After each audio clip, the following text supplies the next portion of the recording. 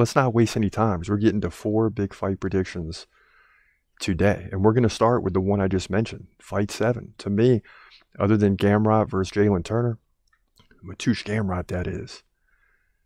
That's one of the fights of the night. Trust me when I tell you, it's going to surprise a lot of people. We told you Jalen Turner wins that fight.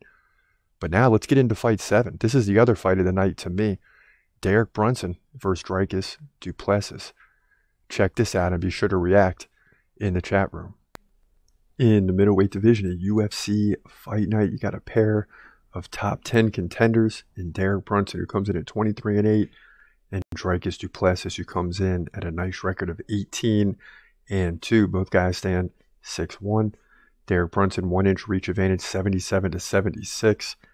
He's a southpaw. Du Plessis can switch it up to both righty and lefty, and that's always a major advantage. He's also very active, 6.6 significant strikes per minute to 3.5 per minute for Derek Brunson. But also both guys get a lot of takedowns, over 1 per round. So takedown defense will be important here.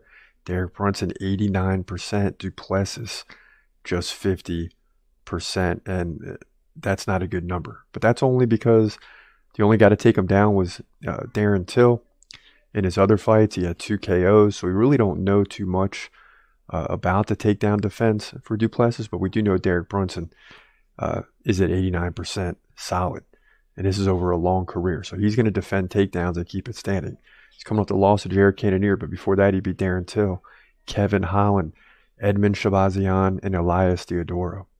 So he's won 5 of the last 6 total. You can throw an Ian Heinisch in there as well. Now Du Plessis is coming on fire, beating Marcus Perez to start, then Trevin Giles, then Brad Tavares, and finally Darren Till, who he beat by neck crank submission. So, you know, this guy's looking good, man, with 4 wins in a row, but he's running into a very tough Derek Brunson.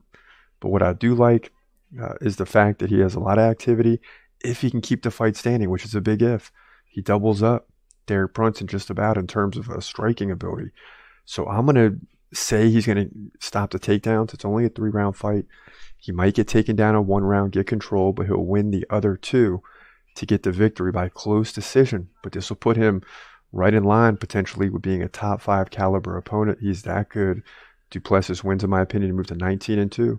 Middleweight division, UFC 285. Yeah, so when you look at this fight, I mean, Dricus Du Plessis is for sure a top 5 contender in the middleweight division. He just has to go out and prove it. And it's not going to be easy against Derek Brunson, who's one of the best fighters in the division, outside of Adesanya and Pereira. I mean, yeah, you got Marvin Vettori and you got, excuse me, Paulo Costa still in there. But to me, Dricus Du Plessis is better than all those guys. He's not, excuse me. He's not better than Khamzat Chimaev, that's for sure.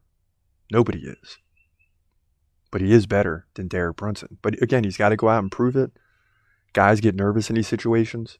But I fully expect Dricus Du Plessis to win this fight. I wouldn't put my prediction on it if that wasn't the case, especially when he's a lower ranked contender, even though he's almost a 2-1 favorite to win. He's still a lower ranked contender, and Derek Brunson's going to have something to prove as well. So that's always important. But Du Plessis wins this fight. Can he win by finish? That will be the big question. If he does, he's going to shoot up into the top 5, no problem. What's up? This your boy Chris Cross. Thanks for watching. Do me a favor, hit the subscribe button in one of the links below. Then click on one of them clips up above and enjoy yourself. Thanks for watching. Have a great day and God bless. Peace.